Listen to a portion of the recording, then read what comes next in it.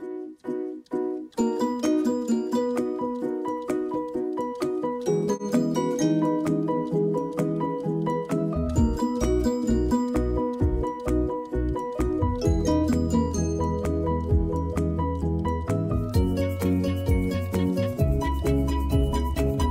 there. Today we'll be dissecting the rabbit, me and my partner Kubrick.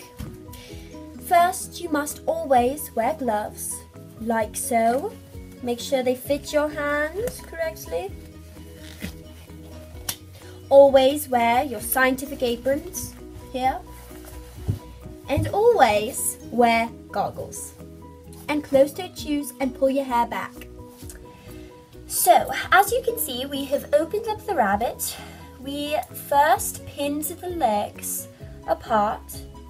The rabbit is lying on his back.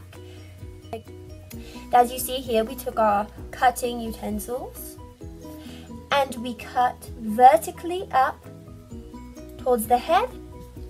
And now we have opened this cavity where the skin is. And so we are going to take our pins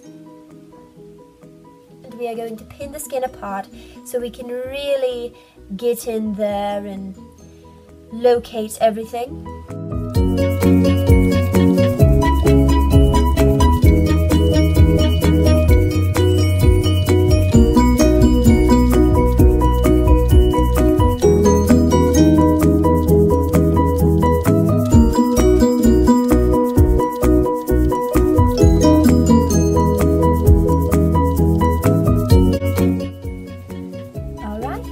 So this is what it should look like. The rabbit's head here, the tail here, and these are the organs. So first we shall be discussing the digestive system of the rabbit. Our journey begins when food is consumed through the mouth and chewed by the incisors. It then goes through the esophagus to the stomach. In the stomach it is digested before being processed through the small intestine. The two major glands that secrete into the small intestine is the liver here and the pancreas. The small intestine, if to be laid out, would be 10 times the length of the rabbit. The contents of the stomach are gradually injected from here into the small intestine. From the small intestine, we then travel to the large intestine, which is made up of the caecum and the colon. The caecum is very large.